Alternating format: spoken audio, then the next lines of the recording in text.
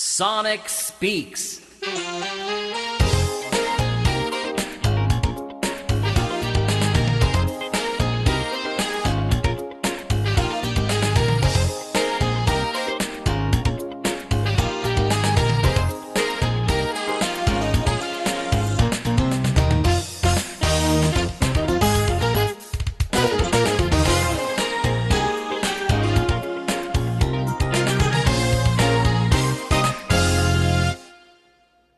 And here we go.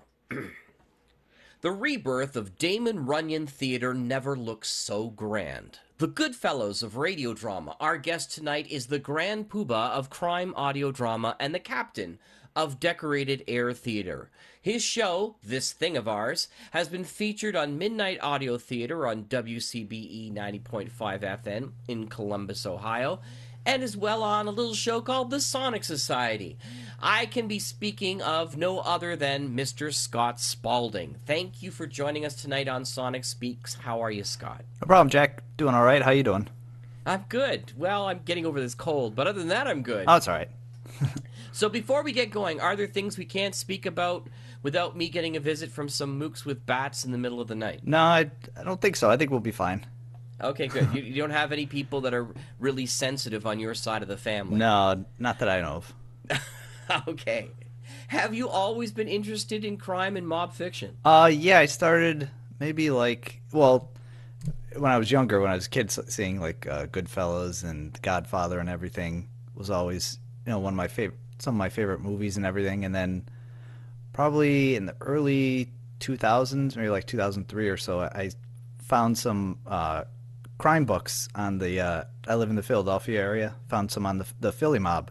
So I started reading those, and I thought those were really interesting. And then from there, I just kept picking up more and more books, and just found it more interesting, and still read them today too. So it's a continuing, interest. I think when I was a kid, just thinking when you were mentioning that, I think Scarface was the one that just totally blew me away with the violence and the style, and I was just stunned that this was a world that I was completely unaware of, and fascinated like you were as well. Yeah, just like the Goodfellas. Yeah, it's kind of the same thing. Like, how does this stuff happen? Like, how do they get away with this stuff? How's this work and stuff? So that was kind of fascinating to me and stuff. So have you always been a fan of radio drama as well? I kind of stumbled upon probably around 2010, just online, just kind of by accident, kind of searching around, because I knew they existed, back in the 50s and stuff, 40s and 50s, but I just figured I would start looking around, and then found Audio Drama Talk, and saw that a lot of other people were doing it, the modern way through, the internet and everything. So I thought that was pretty neat. So I got more into that, and found a whole bunch of, modern radio people doing it too. So I thought that was neat. Who are some of your favorites that you sort of stumbled upon that got you so interested in doing this? If I can ask. Yeah, I liked Campfire Radio Theater with John Ballantyne. His stuff is really neat. Witch Hunter Chronicles were one of the first ones I found. And then I found a lot of the old Nightfall stuff from old CBC? Yep. Found all that stuff online, and I really like those. That style, like the little, the Tales from the Crypt type, radio show. I thought those were neat. I mentioned Damon Runyon Theater in the very beginning. Did you ever listen to those old-time radio shows? No, actually, I haven't. You should check them out. What I find fascinating in the Damon Runyon Theater, Damon Runyon's the guy who did Guys and Dolls. Oh, okay.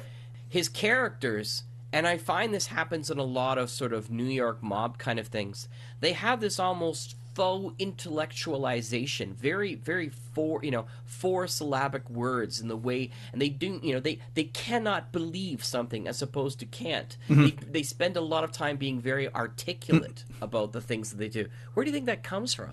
I don't know. Maybe them trying to sound, smarter. Most of the guys are like street smart and might be a little insecure and not, being able to, compared to like an educated type person. So maybe they just try, overly try to make themselves sound smart when they're, really just kind of street thugs. What did you try to do when you started writing voice-wise for your characters? Did you draw upon some of the movies or the books that you looked at beforehand? Yeah, it was mostly the books because the movies are cool, a good place to start. But also with the movies, more people have seen it, so they're more familiar with it and stuff. So if you took something from, if you borrowed something from a movie, someone would say, "Oh, that's from Goodfellas," or "Oh, that sounds like The Godfather." That's So the baseball bat scene. Yeah. yeah, Yeah. so it's kind of like, so I books you get a lot more information, a lot more stories, and a lot more insight into the stuff. So it's I think it's easier, and you get a lot more cooler stories and stuff from the books that you can draw on and create something. So I used a whole bunch of different mishmash of stuff. Do you have a favorite author in the genre? The one guy that does he's a local guy here in Philadelphia, George Anastasia. He's done a whole bunch on the Philly mob, which I think I found pretty interesting, not just from living here, but just the stories they had from the 1980s and stuff. It was pretty violent time, and a lot of double and triple crossing stuff that went on. So it was pretty interesting, kind of along the same timeline as like John Gotti in the late 80s and early 90s. So Well, you set this thing of ours in 1977 New York. Why did you decide not to set it in Philly? just cause I guess just cause New York City is like the big the big city that they had their control over the Philly mob pretty much, like not directly, but kind of indirectly. The New York mob controlled everything on the East Coast, pretty much everything.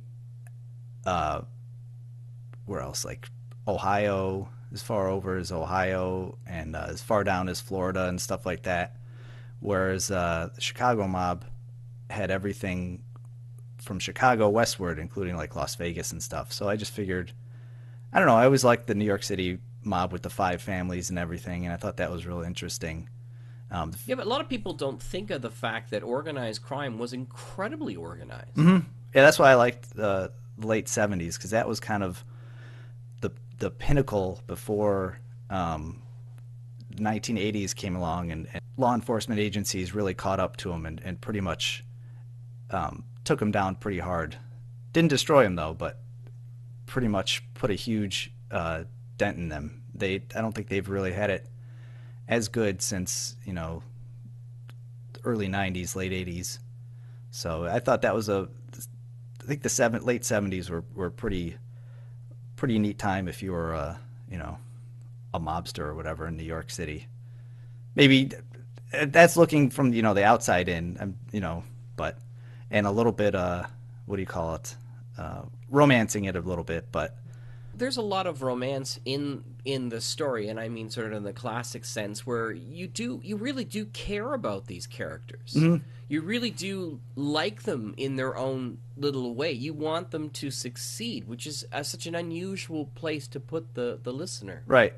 But yeah, but if you're real about it and everything, when it comes down to it, they're all they're just, there's really no real redeeming qualities about most mobsters, pretty much all of them, because when it comes down to it, they're just crooks and thugs. And the thing is, for all the thing they talk about loyalty, it only lasts as long as they want it to last. Right, as long as it benefits them. So they're really when it comes down to it, there really wasn't.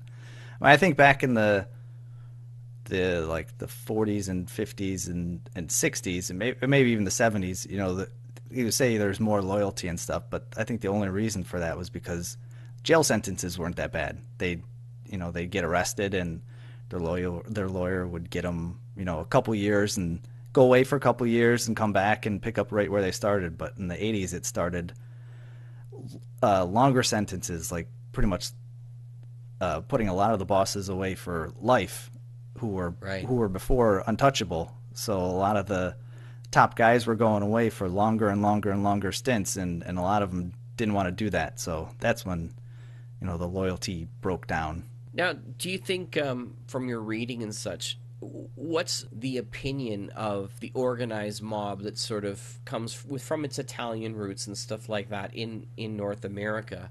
When you see, because around the 80s and stuff like that, you're seeing sort of a move in of other mobs like the Yakuza Hmm. and Russian mobs. That must have been pretty dangerous times between them. Yeah, I haven't read much about those guys, but I know they do. They have intertwined. The one other group that did have an influence on, or they had more of an influence on, were like the Irish mob in the late '70s and early '80s in New York. They were Right. called the Westies, and they they actually made a deal with the Gambino crime family where when Paul Castellano was the boss, and they kind of had a deal where they would give a chunk of their profits or whatever, and they could use his name as an influence, as a warning, say, oh, we run with these guys now too. So, but I haven't really gotten into like the Russian mob or the Japanese mob and stuff, but I know, and I'm pretty sure they probably took a lot of their stuff away when a lot of the Italian guys were going away, and also with the Italian mob has always had a bigger, you know, made newspaper, sold more newspapers and stuff, and got all the attention with the movies and everything. So I think they were able to probably capitalize on more of a low profile, and Sure. taking over some of their stuff. But Yeah, I'm just wondering about even like biker mobs and biker groups. They must have had some sort of at least uneasy truce with the main crime family. yeah, I'm pretty sure that a lot of them cross paths here and there. I don't think they've really had any, big cooperation between the two, except for the Westies that I've read about. So, but yeah, I haven't really read anything about like motorcycle gangs, but I know they did some similar stuff like with drugs and stuff. But I haven't really read a lot of that stuff. So how did you decide that you wanted to bring this new sort of appreciation for radio drama together with your love of crime and mob fiction? I think it was just that was most I was real most interested in that subject and topic. Where there are a lot of like sci-fi stuff and like I mentioned, Witch Hunter Chronicles, like the fantastical type of stuff, and also a lot of the zombie stuff, like We're Alive and HG World. yep, HG World. And so I just figured I would go with something that I was most familiar with and would have the most fun with. So And it's been unique, which is I love. It's such a breath of fresh air. Not that I don't love everything else, but it's always great when you go, "Wow, somebody's doing something entirely different." yep, yeah, because I was searching around and I didn't really find any uh, crime stuff like on TV. There's all the CSI type shows and all the crime shows and stuff like that. But I couldn't really find any real stuff like that on audio drama. So I figured I would sort of do that with true crime mafia type feel. So was it difficult putting it together? Do you think that's maybe part of the problem? Is that people who might be interested might find it too daunting a challenge? Uh, Not really. I mean, it wasn't too hard finding the cast. I had put several casting calls out to fill the cast, but once I did, it was everybody was on board and was pretty into it and stuff. So that wasn't too much of a problem. Tell me about some of your cast members that joined and have been especially memorable for you. Oh yeah, the main character Carmine Santarelli is played by Joe Rodriguez, who does a great job. So originally I was just gonna play the main guy just because of the amount of workload that they would be, have to record and stuff, and I just wanted to make sure everything went smooth and everything. But once he auditioned, I thought he would be great for it, so I flip flop roles. So he's the main guy and has a real good tough guy New York sounding voice, and David Collins Rivera is his main sidekick, uh, Joey 8 Ball, and he's been great as well. He's uh, plays the part like perfectly as I envisioned it sounding and everything. So it's been great, and a lot of other supporting guys to fill out. Some of them play multiple roles. Like David Collins Rivera plays a couple roles, which is always a plus on audio drama. Sure. You can spread the guys around without anybody really noticing. So that works. But everybody's been great. Did you have to spend some time sort of over Skype coaching some of the dialect or some of the accents? Not really, because I mean, again, it's a pretty familiar genre. And when you say you want to sound like a New York tough guy or whatever, New York, everyone pretty much knows what that sounds like. Who's familiar with Goodfellas and The Godfather and stuff. So that was pretty easy. I didn't really do much directing. Kind of just wanted them to add their own take on it and stuff. So I just kind of had them go with it, and it worked out pretty good. Oh, the sound quality is fantastic. Did you have any problem with some people and their microphones? I mean, sometimes, but I mean, you kind of whatever you try to work with what you get and make the best of it. And sometimes I'll ask if something sounds really bad, just the quality wise, just ask if they could re-record it, clean it up a little bit, and they have, and it usually works out pretty good. But yeah, that's always a challenge because everybody's recording in a different room, different mic, different everything. So unless you can get everybody recording in the same room at once, or in the same room at different times, directing them physically in this, together, that's always a challenge. But I mean, you do the best you can and try to make everybody sound similar or as close to possible as you can. Now, did you have anybody who were saying, well, let's meet and do this on Skype so at least we can hear what we sound like bounced off each other? Or No, not really. It was all satellite. Yeah, it was all satellite. Pretty much just sent the scripts, and I mean, if I probably would have brought it up to them, I'm sure they would be up to it and stuff. But most of the time, I just figure everybody's got their own stuff going on, and with the real jobs and real lives and everything, I just figure here's a script. Whenever you can get it back to me, since it's all volunteer and stuff, I figure you guys are really helping me out this way. Just whenever you get a chance, record it and send it back, and I'll let you know if I need anything else. That's pretty much how I went with it. How long were the scripts?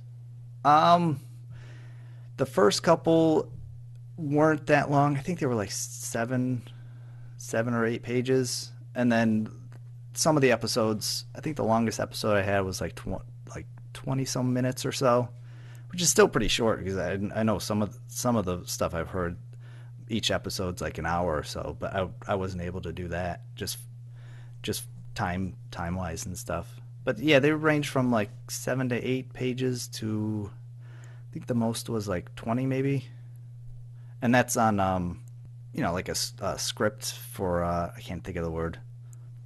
I forgot what the radio dramas. Yeah, type like the BBC or something. Right, yeah, like that. Not just regular, the format. Yeah, like that. Did you use Celtics? Yeah, that's what I used. Oh, okay, cool. So it was spread out a little bit. Yeah. They almost like double the lines and such. Right. So it wasn't like got those extra. It wasn't like 8 book pages type. So each episode themselves run around 10 minutes, except for some of the larger ones. Yep. Yeah, about 10 minutes. Sometimes a little longer with the intro and the outro and stuff. The credits and everything. But the chunk of it is probably about 10 to 20 minutes or so. So what was your purpose when you sat down and said, I'm going to write an episode, I need to have this happen? Because I've not written this genre before, so I'm interested in, you got a family of characters. Mm-hmm. What's your purpose for that episode? Basically, I didn't really have I have a basic arc of, a beginning and an end, how it's, but from there, I kind of winged it. Just kind of like introducing the characters and then just had a basic idea of where it would go, and then just kind of fill it in with ideas and scenes that I've read in books and stuff, thought would sound neat, and put them in situations that I thought were stories and stuff that I've read about that I thought was pretty cool, and no real formula or anything to it. Just kind of went with it, and didn't really map it out too much, but had a basic starting and an end. Do you have it mapped out for the entire series? Sort of. I mean, I know how I want it to end. Unfortunately, right now, time, I haven't been able to put as much time into it as I would like, just because I found I like doing everything myself, because you can control everything. Right. But with that, it takes an enormous amount of time to do everything, to write it, then edit it, and then chop up the voice, and then add the music, sound effects, and then mix it and everything. So that's been a challenge. So it's been on hold for a little bit, but hopefully someday I'll be able to get back to it. But any mob story, they usually end up either dead or in jail. So it's if you read a lot of the books, it's pretty easy to figure out what would happen to most of the characters. Where they're heading. Right. Right. There's really no real happy endings with these guys. No, that's for sure. And honestly, you don't really want that in the end. Right. Because what is that saying? Yeah. I mean, there've only been a couple, maybe not a couple, but big name mobsters that haven't, gone out on their, that have gone out on their own terms, as dying of natural causes or whatever. But most of them end up in jail or, dead. So if somebody came to you and said, I really want to help out, and goodness knows it's not me, because I don't have the time either. But if somebody came to you and said, I really want to help out with this thing of ours, what if you gave me the raw files and I just ordered all the files so that all the rough editing was done? Would that help? Yeah, that's pretty much the most time consuming is chopping up the voice and lining it up and stuff. That can be the most painstakingly, and it's pretty dull actually too. That's what I find too. Yeah, as most people listening probably can agree with. But yeah, that would probably be a big time saver and would help out a lot. And it wouldn't take away from that control, obviously, because you can go through and decide, well, I need an extra second here for the response or whatever. Right. That's just my suggestion. And for anyone who's listening out there, if you want more this thing of ours, then by all means contact Scott Spaulding and offer a helping hand, because I know as a fan myself, I would love to hear some more again. It's been a year now since we've been missing out. Yeah, unfortunately, it's been a while. I mean, it's disappointing and stuff, but I mean, I'm real happy with everything that came out from it and the episodes and everything. So it wasn't that. It wasn't like I was not happy with the results and figured, this is dumb. It was just a time consuming and stuff, because we're doing my wife and I are also doing voiceovers on the side, like voicing internet videos and some radio commercials and stuff, and production wise that way. So that actually took out a lot of chunking of time, and I had to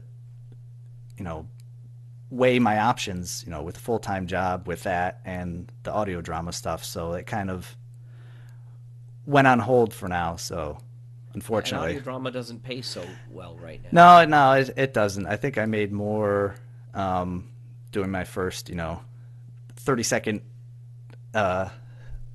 radio recording spot than I ever did in the 3 years that I was doing the audio drama stuff. So but that's how long have you been doing radio recording stuff?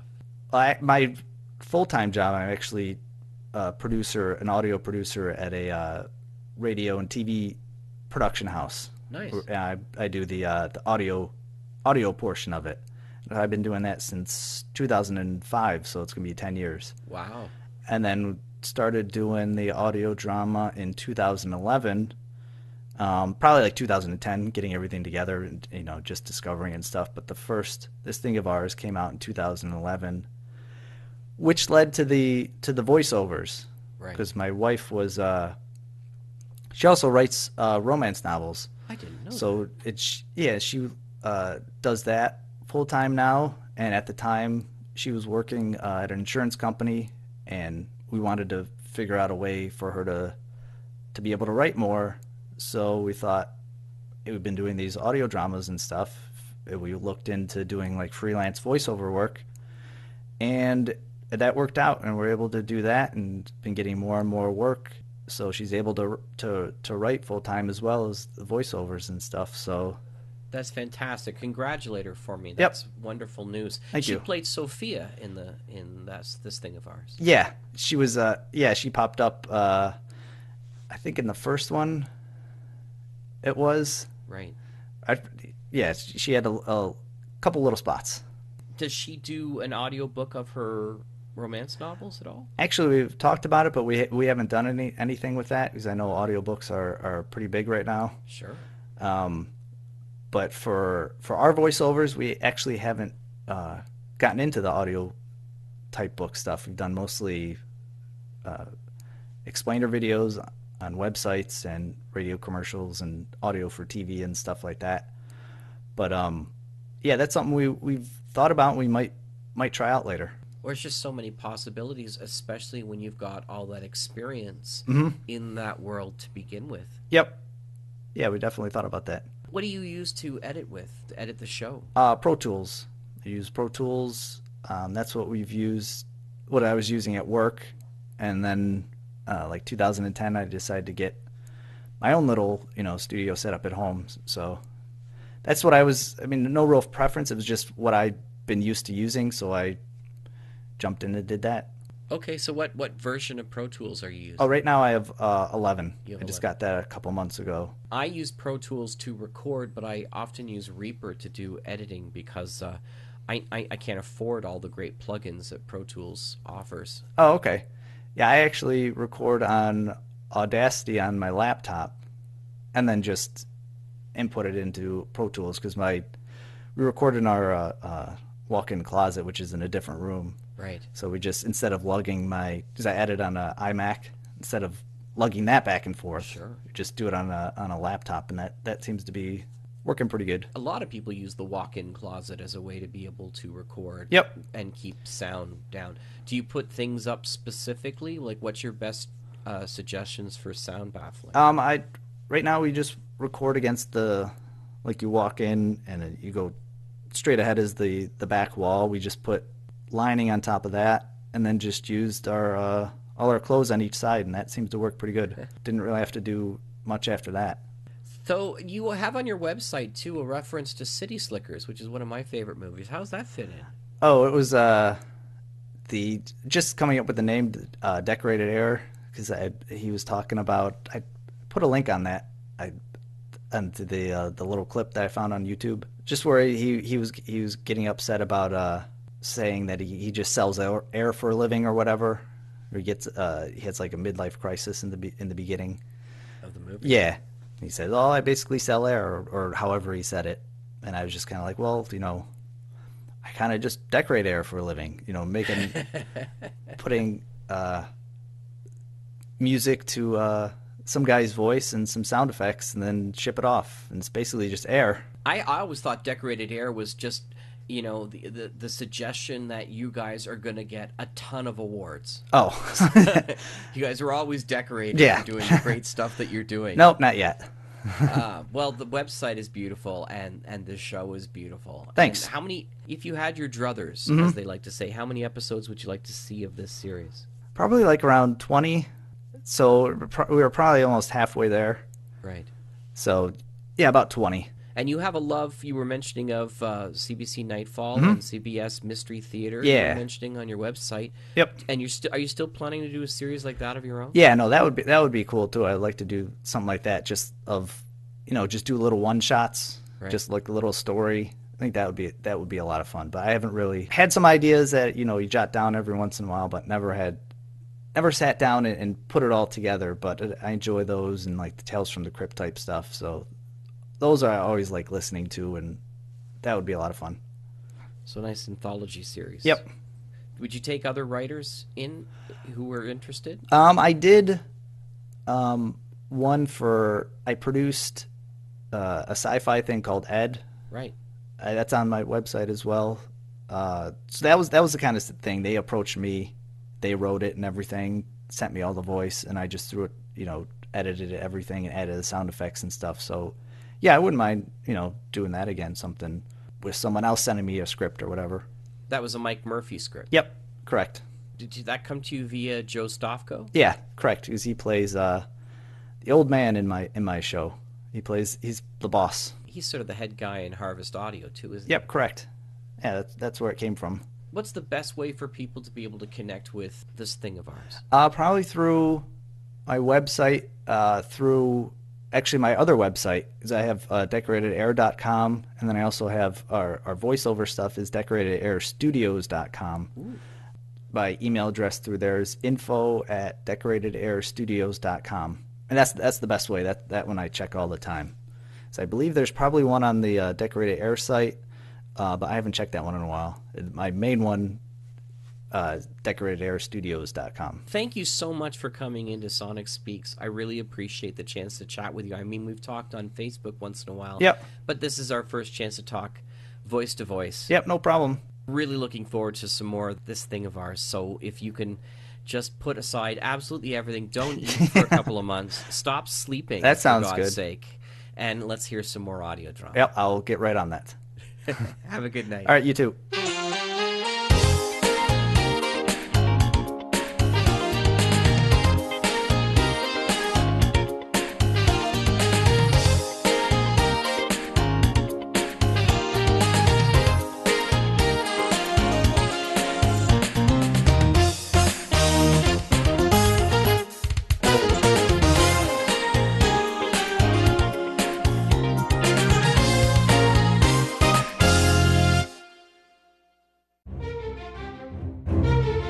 This has been an Electric Vicuna production.